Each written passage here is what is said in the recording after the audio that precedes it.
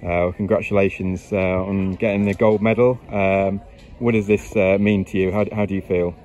I feel very happy because this is my first medal, gold medal on World Championships. I waited for this 10 years, and this is a gift for my sister because today she have wedding and I can be on this party because I'm here.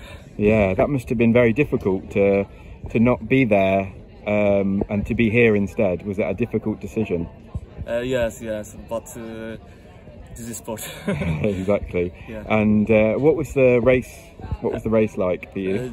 The race was hard because I with my partner we have plan to the paddling together, but have not good on that turn. Yeah. And I waiting for him, and this was hard, but